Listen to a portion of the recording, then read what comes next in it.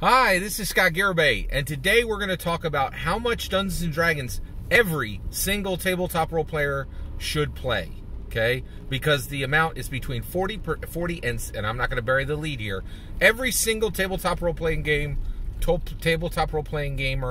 who is not a casual, and we're going to talk about casuals in a minute, should play between 40 and 60% of their role-playing should be in Dungeons & Dragons, the current edition, which is 5th edition. When it is 6th edition, they should be playing 6th edition.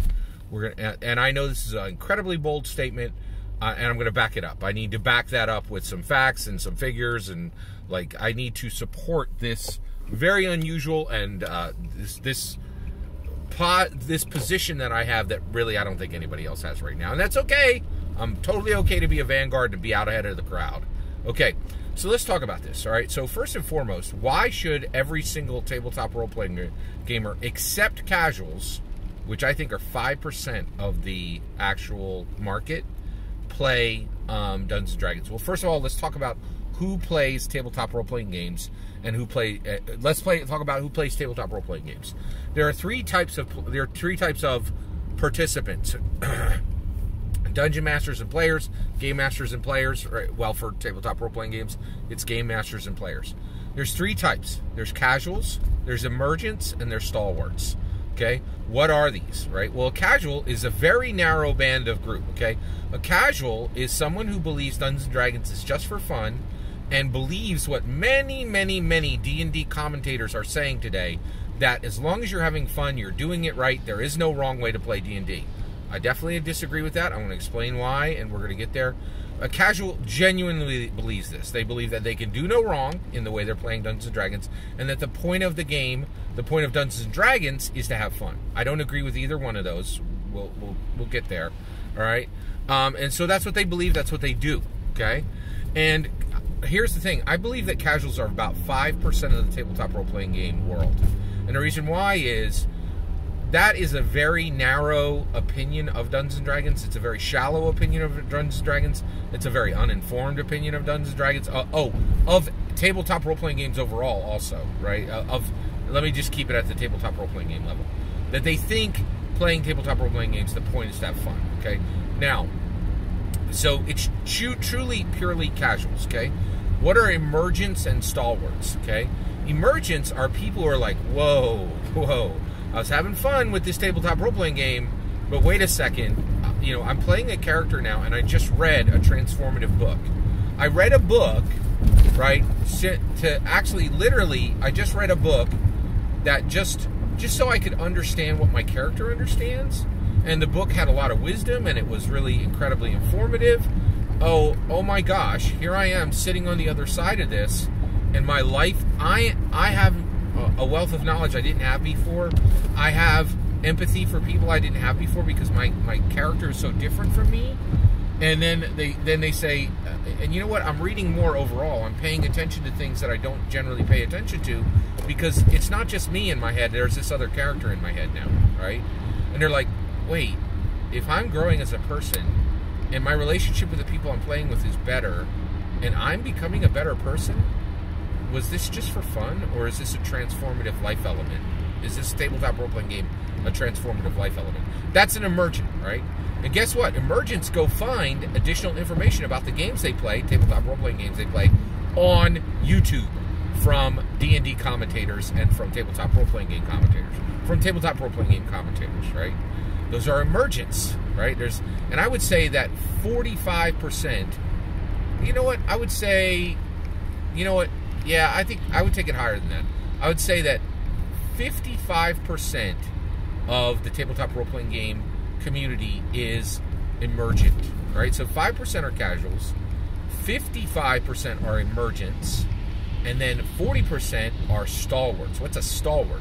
A stalwart is a person who understands that tabletop role-playing games are a life element.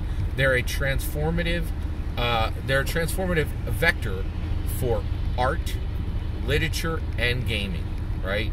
And that this incredibly robust hobby of, and actually not even a hobby, this new discipline, this new body of knowledge that is tabletop role-playing games, was invented in 1974 by Gary Gygax, and it just has been on a rocket road to importance and significance and momentum and motivation and transformation since 1974. It's 46 years old now, and frankly, we've barely scratched the surface of what these games are capable of.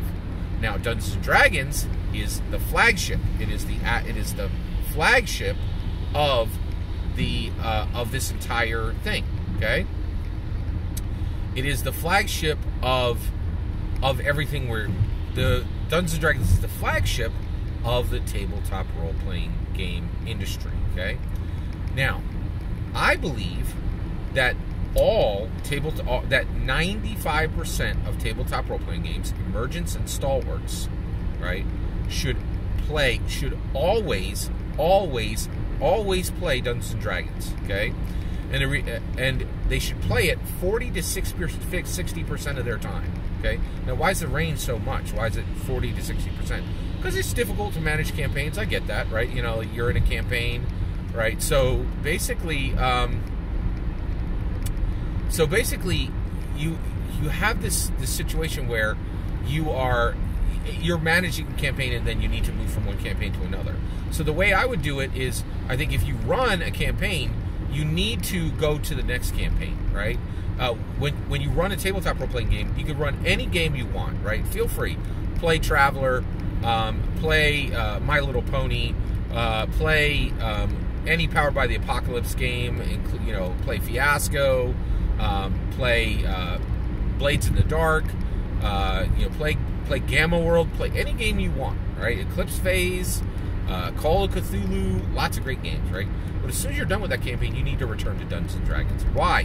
Why do emergents and stalwarts, 95% of the tabletop role-playing game community, why do they have to play Dungeons and Dragons? Well, here's the thing. Tabletop role-playing games are 46 years old. They are massively misunderstood, and they are massively undervalued. And guess what? We are looking at the very, very real death of the American movie industry right now. It's a multi-billion-dollar industry that nobody saw the value of, right? They're like, oh, we can put these movies that have lived on 30-foot screens on 6-inch screens and just kill the exhibition industry, the movie exhibition industry, the movie theater industry. No, you cannot, right? Like, it is incredibly important that it does not become like the American arcade industry, right? You cannot do this. You have to understand the importance of it, right? And so TTRPGs are on a precipice, right? They're primarily print product. Okay, that's the pinnacle of that's the pinnacle of production for Dungeons and Dragons and for the entire tabletop role-playing game industry. The most innovative, best production material is being made by Wizards of the Coast. Okay, and Hasbro Gaming, of course, who owns Wizards of the Coast. And so you cannot in this industry, it's not safe. It's not, you can't just sit around and play for fun, right? And think, oh, this is all going to be fine. Your industry will die, okay?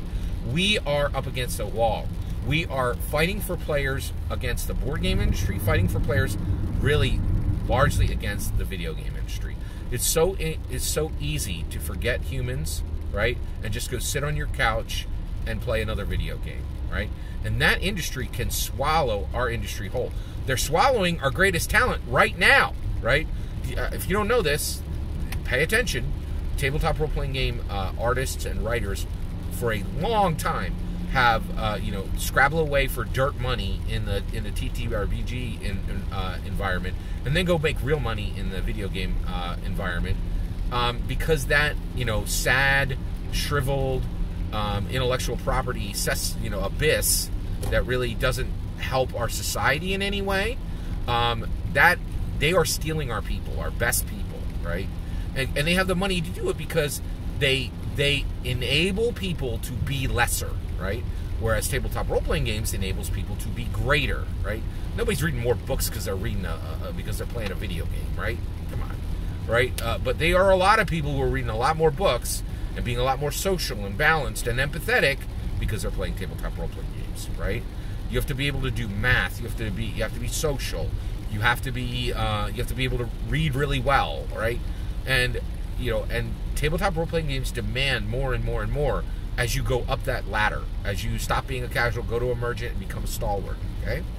So, why 95% of all tabletop role-playing gamers must continue to play Dungeons & Dragons is we are not out of the weeds. Okay? This game, this industry is only 46 years old. It's massively misunderstood, massively misvalued, right? It's just like Marvel in the 80s. Nobody knew what it was worth. They had multi-billion-dollar IPs that they sold for beans to Sony and to Fox and all these other people because everybody thought this is just useless fun, right? They didn't realize that superheroes would become these hugely iconic sources of mental health, of learning, of industry, of change, of social and cultural impact. They didn't know, right? So if you are listening right now to some D&D or tabletop role-playing game commentator telling you that the point of the game is to have fun, right? You are listening to the people who allowed Marvel to get sold for scrap, to sell half of its best properties off for scrap in the 80s. They're shockingly wrong, right? Don't let them mislead you. Don't let them make you so you don't understand the value of what you have. And here's the thing, the tabletop role-playing game industry is less than $100 million a year. A single yacht costs that. It is one of the smallest industries that exist. It could be gone in a blip, right? And the way it gets gone is you continuing to listen to commentators that tell you the point of Dungeons & Dragons is fun. Listen, millennia ago, the first cave lady clubbed a saber-tooth to death, right? And drugged that thing back and threw it over a fire and cooked it for her village, right? Or for her clan, right? And, her saber-tooth hunting clan, right? The people who were with her, right? And for the first time, she took it, at some point, for the first time, this woman took the blood, scrawled it on the wall, right? And they're like, what are you doing? And she's like, look, it's an iconic picture of the mammoth we saw the other day. And they're like, well, why are you doing it? She said, you know what? I enjoy it. She says that the first day. And then the second day, she draws another painting on the wall. And they're like, hey, you need to go out and get another saber tooth. Why are you wasting your time on this fun? You said you enjoyed it. You're doing it for fun? And she's like, yeah, I was doing it for fun yesterday, but now I realize that maybe it's more than that. Maybe it's a way to communicate. Maybe it's a way to express. Maybe it's a way to feed myself in a way that doesn't go into my stomach, but goes into my soul or my mind, right? And they're like, no, it's just fun. It doesn't matter. Fun. It's just fun, right? Don't let anyone tell you that the point of playing Dungeons & Dragons, the point of playing tabletop role-playing games is fun. And don't let anybody distract you from the idea that emergents and stalwarts can ignore the game that anchors the hobby and make sure it remains alive in a time where these modern ages is going to crush hobbies. Who plays Pogs today, right? What's the marble hobby like today, right? We're on a precipice. It needs to be defended. We need to realize that what we have is valuable and special. It's a body of knowledge. There is right and wrong connected to it, right? It is a discipline. And just like any other discipline, there can be mastery and expertise. It goes beyond line, it is as foolish to say D&D is for fun as it is for anyone to say art is just lines on a wall. Don't be fooled. Don't listen to commentators who are saying the point of Dungeons & Dragons is fun. It's not. It goes way beyond that. That's my opinion. What do you think? Let me know in the comments below. Please consider liking and subscribing, and have a wonderful millennium.